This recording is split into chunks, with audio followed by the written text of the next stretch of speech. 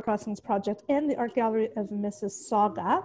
And I'd like to thank you for joining us today, a sunny Saturday afternoon in December. So before we start, I wanted to say again, thank you so much for joining us. So as a part of the Border Crossings series, we have been showcasing artists throughout the month, and we are going to have another 2 events. One next week, it's going to be Nora's Wish. It's going to be read by Noreen, who is the author. And the week after, we're actually going to do a holiday watercolor painting. So always check out what's up on all of our social media platforms. And again, everything is free for the community. So before we start, I'd like to start with a land acknowledgement. So I'd like to begin by acknowledging the land on which we gather and which the region of Peel operates. It's a part of the treaty lands and the territory of the Mississaugas of the Credit. For thousands of years, Indigenous individuals inhabited and cared for this land in particular, and forgive me, Eric, if I say this a little wrong, we acknowledge the territory of the Anishinaabe, Huron-Wendat, Haudenosaunee, and Ojibwe Chippewa peoples, the land that is home to Métis, and most recently, the territory of the Mississaugas of the Credit's First Nation, who are direct descendants of the Mississaugas of the Credit. And we are grateful to have this opportunity to work on this land, and by doing so, give respect to its first inhabitants. And we continue to respect the land as we move forward in today's workshop. So today's beautiful workshop is focused on Eric Johnston, who is an Indigenous drummer and storyteller. And we are so happy to have you here again and to focus on you and the songs that you're going to share with us and stories about culture, colonization, and whatever spirit tells you to share. So we're going to start by asking a couple of questions, and then I'm going to put the spotlight on you. Okay, Eric? Sorry. Fine. That's fine. Now you're on the spotlight video. So please, if you want to introduce yourself and more of your background, and then we'll go from there. Okay. Greetings, everyone. These are strange times. I never thought I'd be doing a virtual session like this before, but takes a little getting used to. I'm for myself. I come from a fishing community up past the Owen Sound area in the Chippewas and Awash. It's called Neoshingaming. My involvement with singing and songs started when I was about 20, so that's just about 40 years ago. Anyways, it was at that time we were pretty lucky because we had an elder from our community who was also involved in singing at that time, and he would make the 3.5 hour drive to where we were at college and university. And he'd start teaching us how to sing, and he would do this about a couple of times a week. And then that summer we made plans to move back home for the summer so we could form a drum group and then start to sing, continue learning and singing songs. There was a lot of the songs he was sharing with us were pretty much known within the powwow circuit at that point. We kind of knew that there was a deeper perception to these songs, and outside of knowing we wanted to be involved with these in terms of our relationship and our own identities, that we were happy with just kind of learning the ability to keep a beat and, remember songs. Anyways, I continued on in school, got involved in education, research. I finished my degree in history. I got another diploma in legal arts administration, so I kind of got involved with politics with some of that. But most of my employment history has been around research and history. And I was lucky enough with part of my travels to go and live with a family in Kenora, Lake of the Woods. It is a very, there's a lot of knowledge and very, there's a lot of traditions and ceremonies you might not find anywhere else in that area. And I guess it's all powered by a spiritual relationship that continues to take place up there between the people there, and I think it is the same as among other Indigenous communities as well. I was lucky enough to stay with this one elder, and Alex Skeed, and he had I had been singing up to that point before I ran into Alex Skeed. I was singing for about 8 or 9 years. And I heard he was in town in Ottawa when I was working there. So I went downtown and I sang with him and his son all weekend. And he invited me to come up north and live with them. And he'd teach me how to sing. And I was like flabbergasted, because it was a very special invitation that he offered me by a really well-respected elder. And within a couple of weeks, I found out that there was a job posting up there that I could. I got asked if I wanted to go, and I said yes right away. So within a couple of weeks, I was in my brand new Z28 with the T-bird roof, and I was heading on my way up to Lake of the Woods area to live for the next couple of years. And that's really where my education and singing took off. You can get a certain amount of knowledge at powwow gatherings, but there's the real deeper understandings of why songs are sung and why they're just shaped that they are. All that kind of information was the pieces that I didn't even really know I was looking for, but as soon as I heard them, I knew that those were the pieces that allowed a much bigger worldview to come into focus. So the one song that I sang a few days ago was a veteran song. And these are the songs that you'll find sung at many gatherings. There's 2 songs. There's all the way, any tribe you'll find that there's this category of songs, and those are shared within powwow gatherings. Some of them are more protected. I'm going to turn this up a little bit. Some of them are more protected songs that are because of their ceremonial usage, but most of these, like these songs, are, some of them are also protection songs. Like some people would say, well, they're veteran songs, but at the same time, they're also protection songs for some people. Some of those songs were given by their father to their sons before they went into conflict.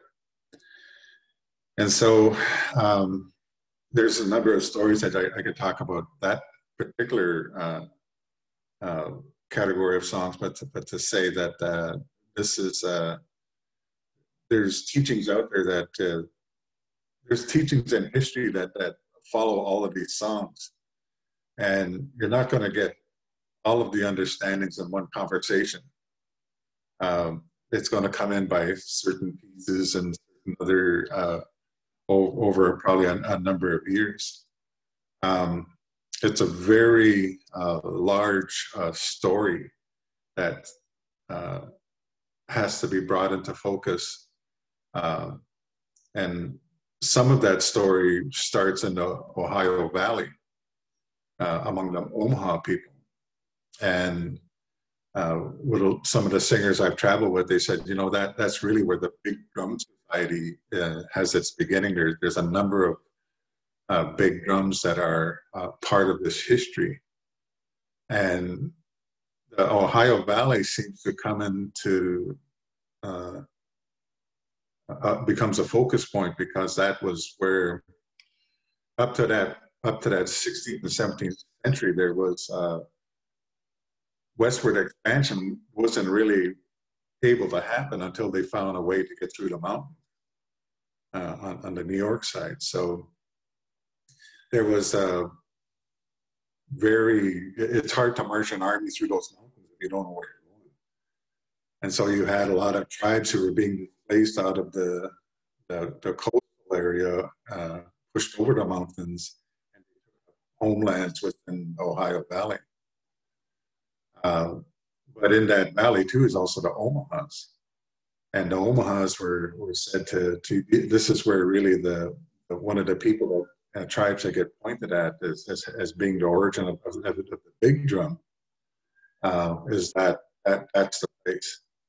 It also puts the Omaha people right in the path of a lot centuries of conflict, expansion, and war. And you'll find that these drums are being pushed into the far south. They're among the Kiowas. You'll find again that other parts of the history, you'll find that those drums heading northward again, up into the Minnesota areas.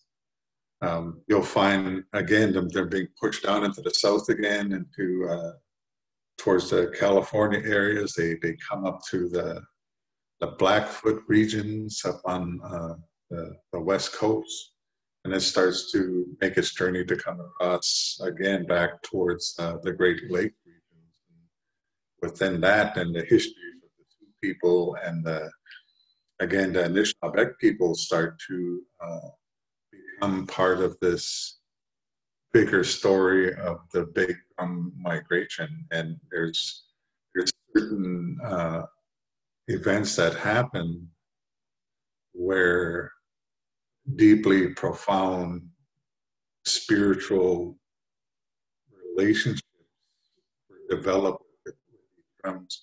People already had their own drums, their hand drums, water drums, ceremonial drums. There was all these songs that were still there.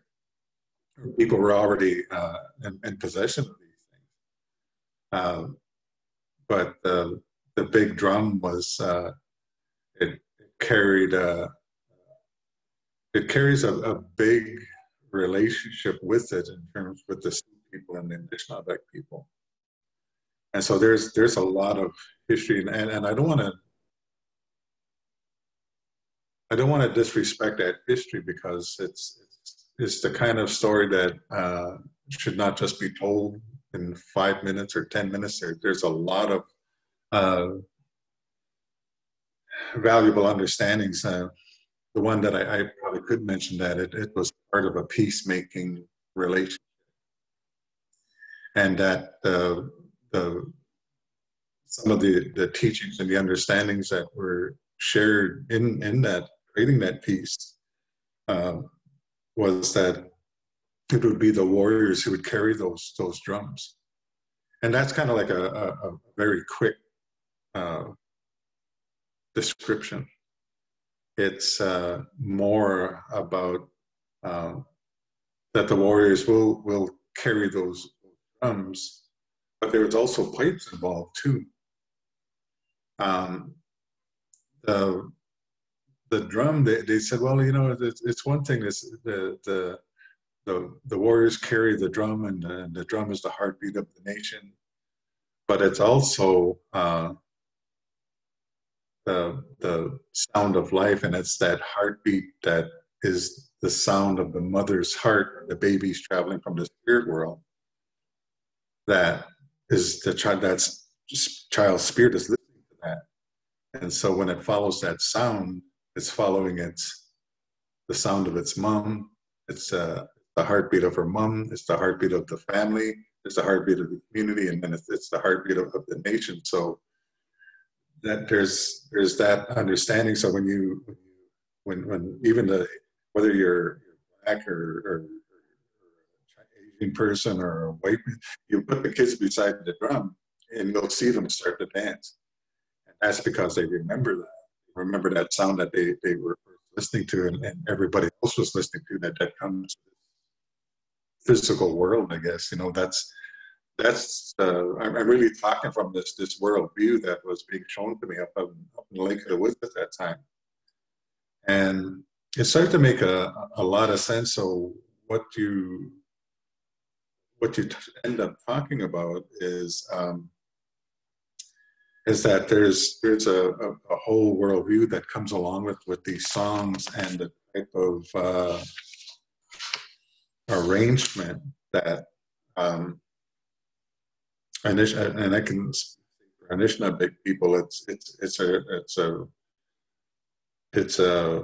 helps express the relationship that Anishinaabe people already knew was there. Anishinaabe knew that there were pine tree songs, there was bear songs, there was wolf songs, there were fox songs, there was sunrise ceremony songs, there was sunset songs, there was naming songs, there's all these different songs that people would have, they would have it as a vision quest. They would have it in their nights of sleeping, and you would just by the structure of the songs, you know that kind of musical arrangement is very, very unique, and that these songs are an expression of what the human relationship is to the land, and that these many animals will come to people, and not everybody. I mean, you kind of almost have to be in the right frame of mind to be able to be approached to be a custodian of one of these songs.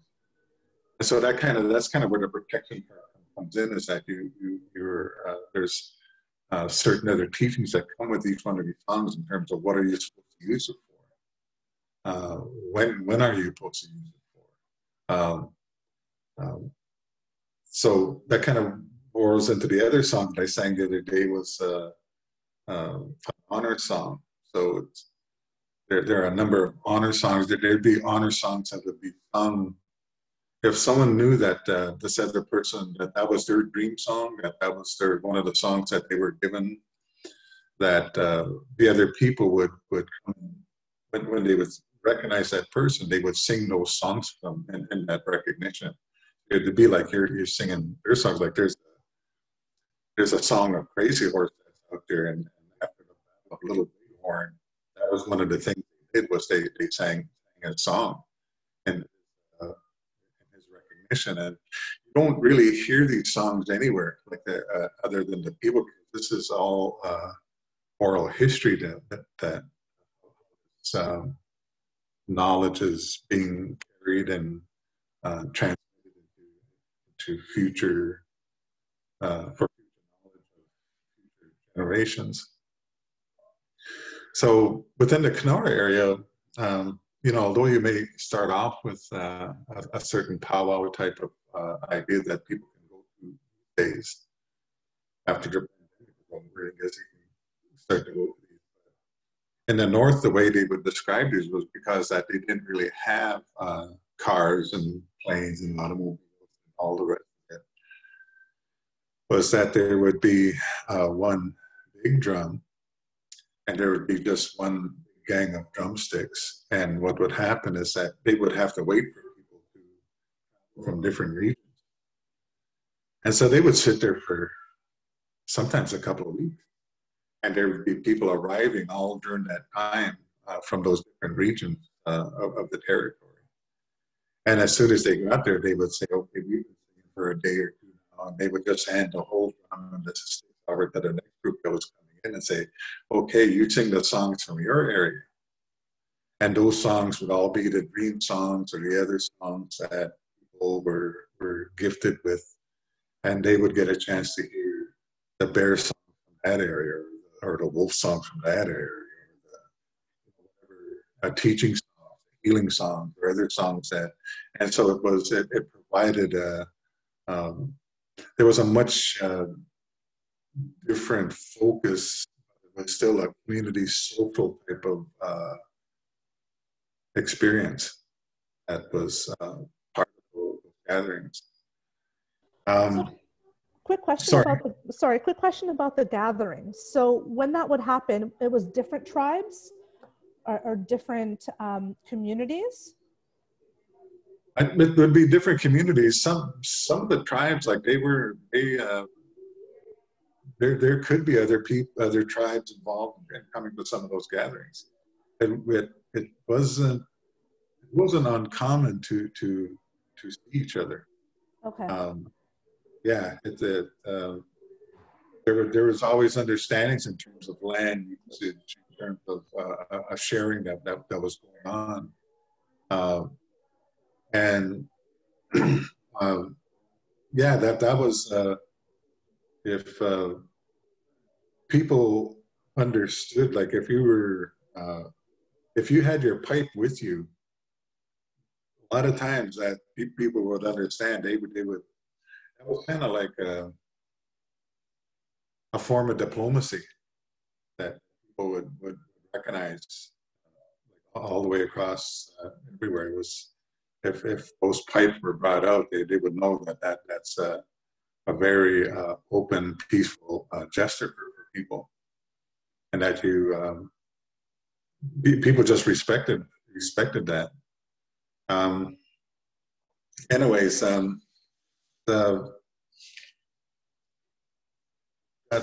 try to keep to my note here because I always end up in the weeds talking about some of this. One of the things I wanted to share,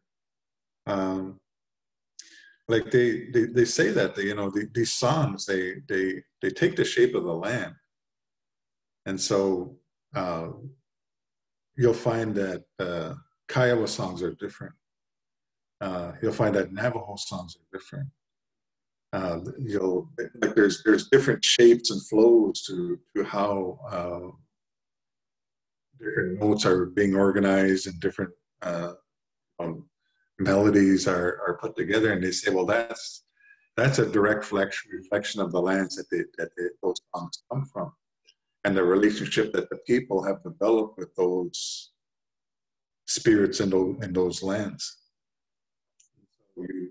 The Sioux end up having with their songs, there's a very different flow to and there's different teachings that come in their languages. Those and so when you start to hear and listen to Anishinaabe songs, that there's a very unique structure and rhythm, and because that's reflective of the territories that the Anishinaabe people inhabit. So you have very high notes, and it goes on to lower notes, and it goes on to high notes again, and it goes on to lower notes. And so that is the shape of the territories that our people live in. So that's that was one part, and I was sitting around with Alec and his family, and then that was one of them had said, shared that part. And then another part would be when Alex's son was explaining to me, he was saying that, it's our people were so in love with the land.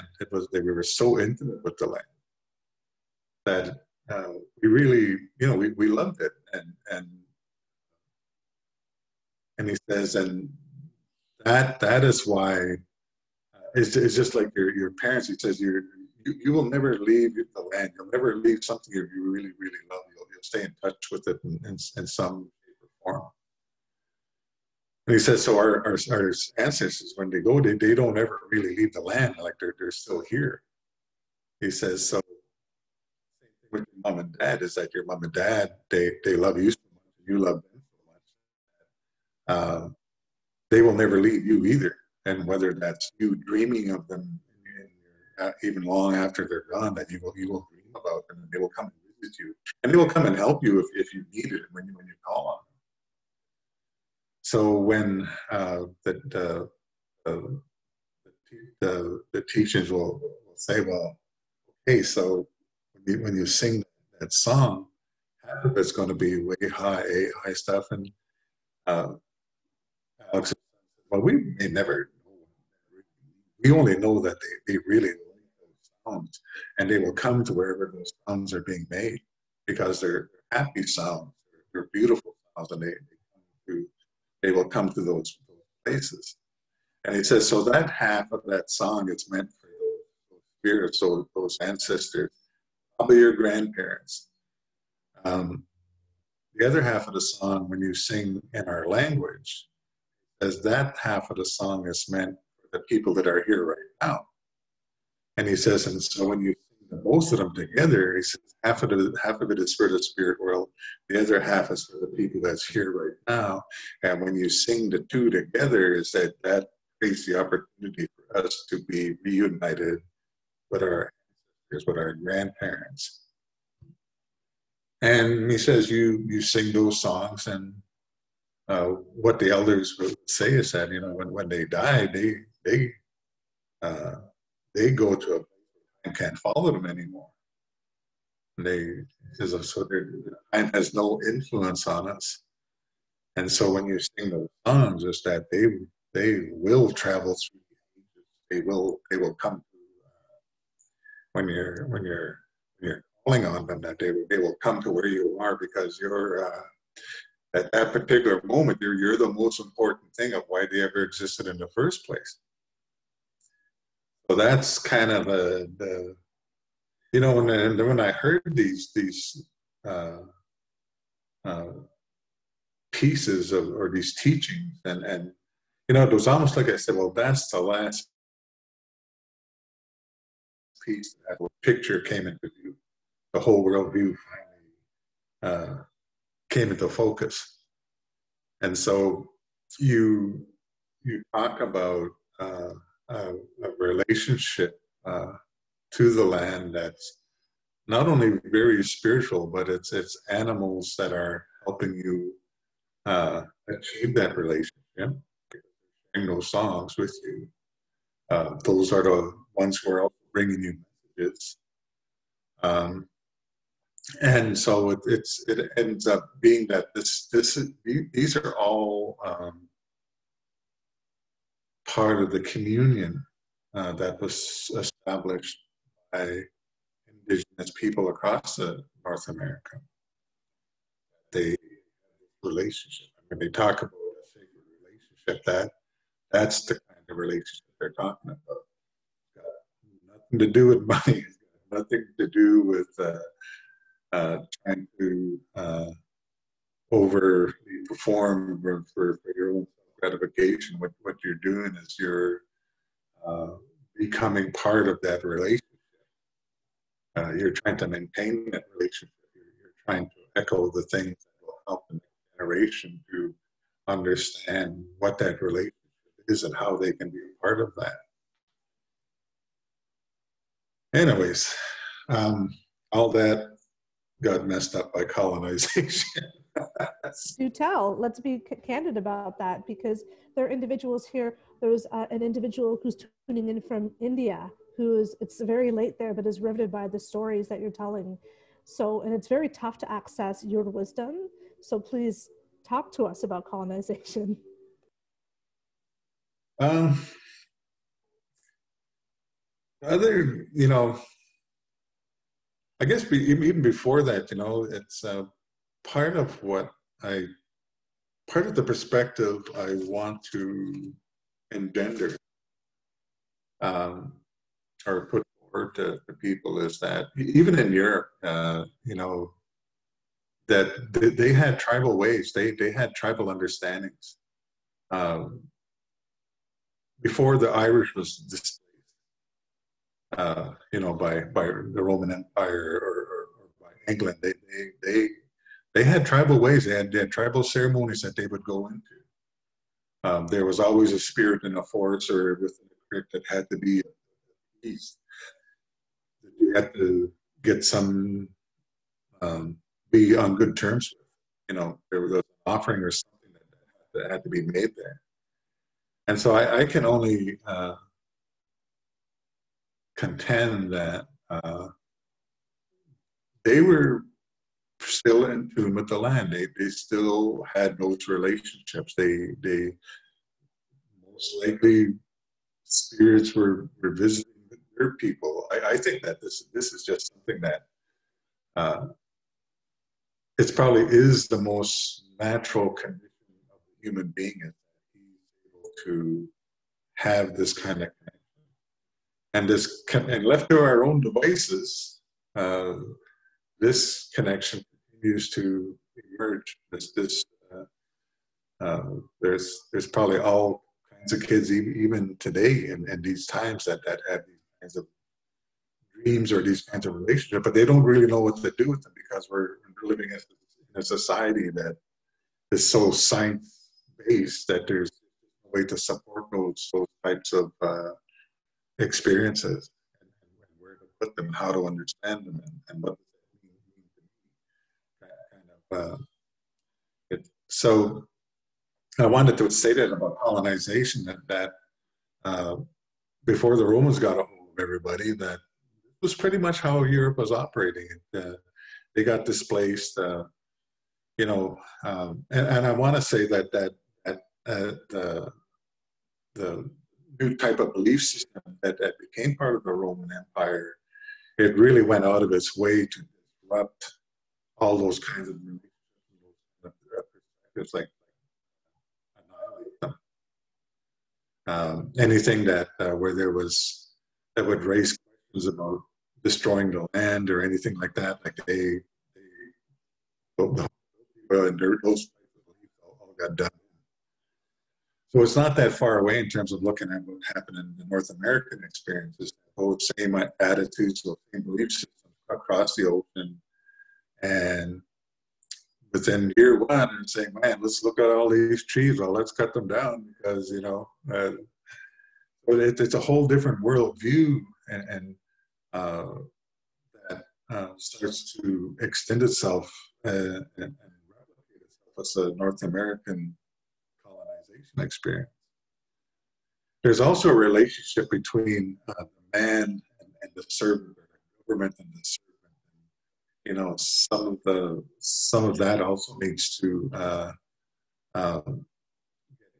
drawn out in terms of that there was pretty big powers that were developing or creating, powering the social order of things, both in colonial life and also in the nation state life, in terms of what are the economic systems or economic ideologies that people are using, and everybody finds themselves dependent on it. I'm not saying that we aren't, but I'm saying that resource exploitative type of relationship is really where Indigenous people found themselves on the outside. So colonies, I would also say that colonization, there was a time in history there that Black people, Indian people, any people of dark, Scots, Irish people, the indentured servant, English person, all of those people were thrown into the same labor pool with the early years. They were living together. They were all being taken advantage of, but they were also having families. There was relationships there, and there was probably a form of diversity and equality that was part of early experiences. And a lot of people don't know that that's how it was. They don't know that Africans and Irish people and Indians all ran away together. They don't know that they had families together.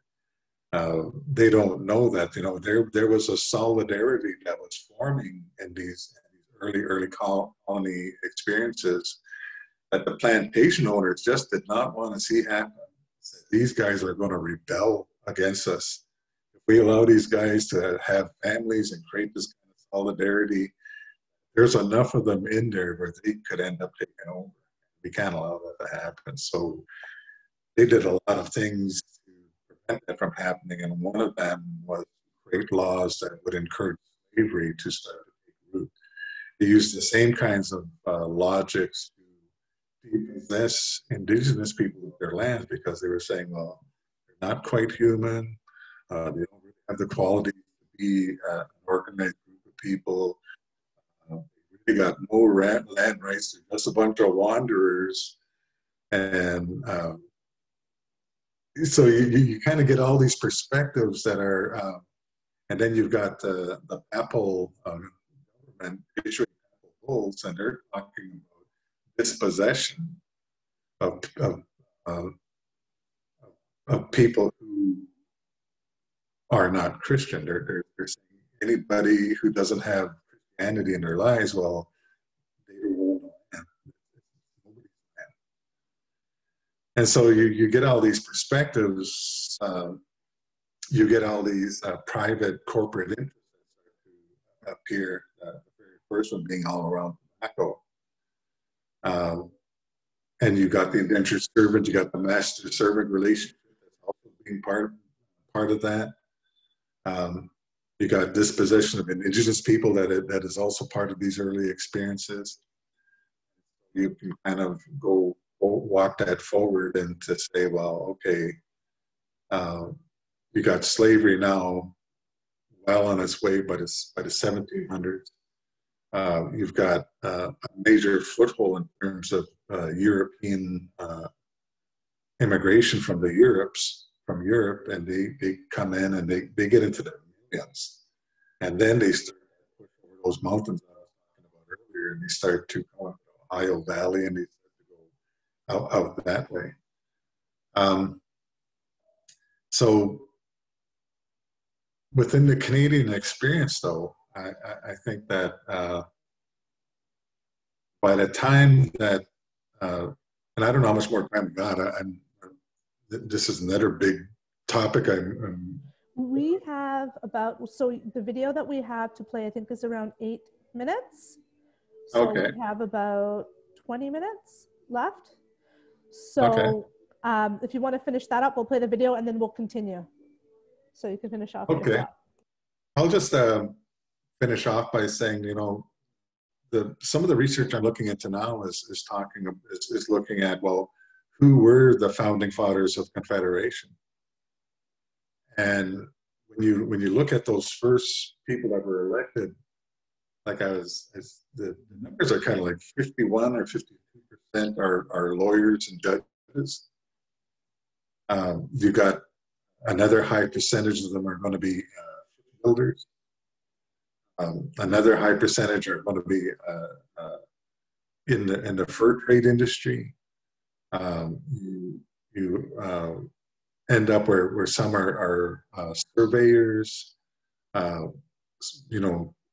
of them are starting to get somewhat into farming, but they're really what they're involved in is that a majority of them are representative of private interest with interest in natural resource exploitation.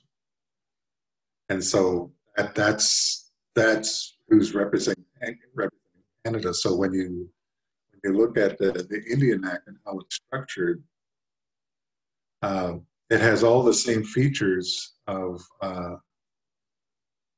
what the indentured servant and the enslaved Black person had experienced. They had their mobility taken away, no access to law, they had no access to economy, they had no access to economic or any benefits that are flowing out of the economy that's existing at that time in history. So you end up and you look at the Indian Act, and it's got all those same features embodied in that legislation. And that was basically what federation would mean then is that you would have one citizenship that was created for one group of people, and you had the Indian Act create another citizenship that was created for Indigenous people, was pretty much empty of any kind of right. There wasn't any really any ability to participate in how the world was transforming in those over those couple of hundred years. Yeah, anyway, for that much. So the next part of what we're doing here, I guess, is I wanted to sing one small part of a song. And just to give an idea of what I was talking about before this song.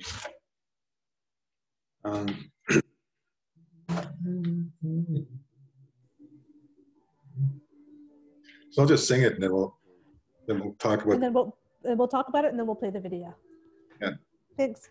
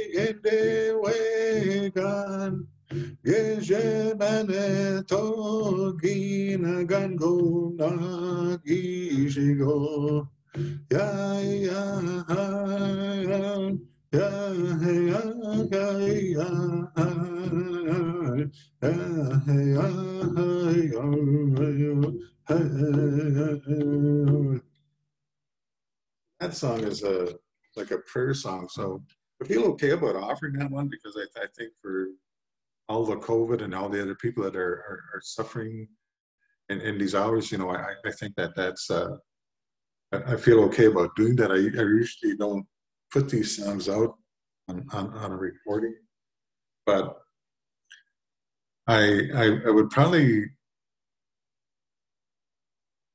say also that we're probably at a time where that Indigenous people's beliefs and these kinds of commitments we have to the land, it's time for other non-Native and other people to begin to accept those same perspectives into their own lives. Because if the big plan is for everybody to end up with a computer and a car and airplane tickets to who knows where, and you know, the best bed that's around and the biggest TV that's around, and if the big plan is that everybody is being talked into that they can achieve this, well, we're going to collapse the biosphere. And I think that's all the damage that has been done throughout the world and in every country is people chasing this vision, this private interest, corporate-driven vision. And in any one century, only a very small percentage had ever achieved anything close to any of that. And whatever modern living was being experienced in Europe in you know, the 1600s, well, only a very small. Most of the people were outside on the land toiling away, you know, working from sundown, sun up. And even in today's society, we find that even our people who are even are well educated running around 10 to 12, 15 hours a day, trying to do the same thing and just really paying for the roof over your head, paying for shoes on your feet, paying for food in your fridge.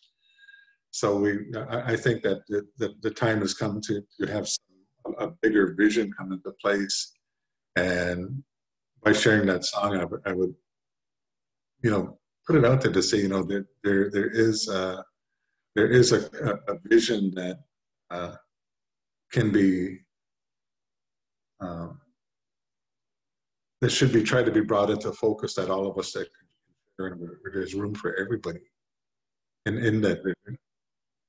Anyways. Thank you, Eric, for sharing that with us. We're going to play your video, and then afterwards we'll have a question and answer period. So Daisy will put that up for us. Okay.